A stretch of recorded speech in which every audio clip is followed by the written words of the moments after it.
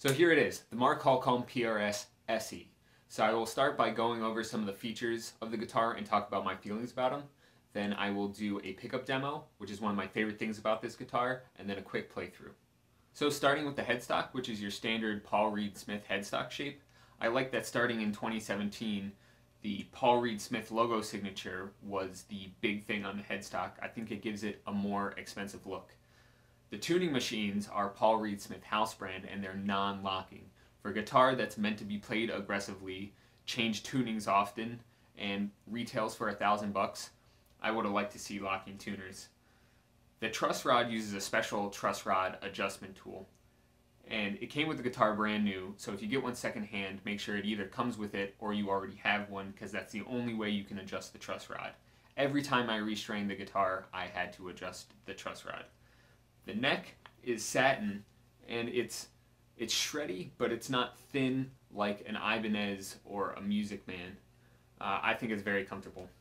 There's binding on the neck with contrasting side dots, but again, more companies are going to lumen lay, and I would have liked to see lumen lay on this guitar. The neck joint of the guitar is a set-in neck, and there's no relief or cutaway on the heel of the guitar. So when you stretch for the 24th fret, you kind of have to do that Gibson Les Paul stretch. The scale length is 25.5, which is a ½ an inch longer than your standard Paul Reed Smith scale length. And the tone knob pushes and pulls for split coil sounds. And for a guitar that's built to be well-rounded, I like to see the deviation from the three-way switch. As far as playing the guitar live, the bridge is very, very comfortable because of the rounded edges, but it kind of sits like a slab on your body. There's a slight belly cut in the body of the guitar, but doesn't do anything functionally. Now I'd like to demo these pickups. These are Mark Holcomb signature Seymour Duncan Alpha and Omega pickups. They provide a lot of string clarity, a lot of balance across the strings, and are very tight and aggressive and exciting sounding. Definitely my favorite thing about this guitar. So I'm going through the Axe effects with a 5150 sim into a Mesa cab. So here we go.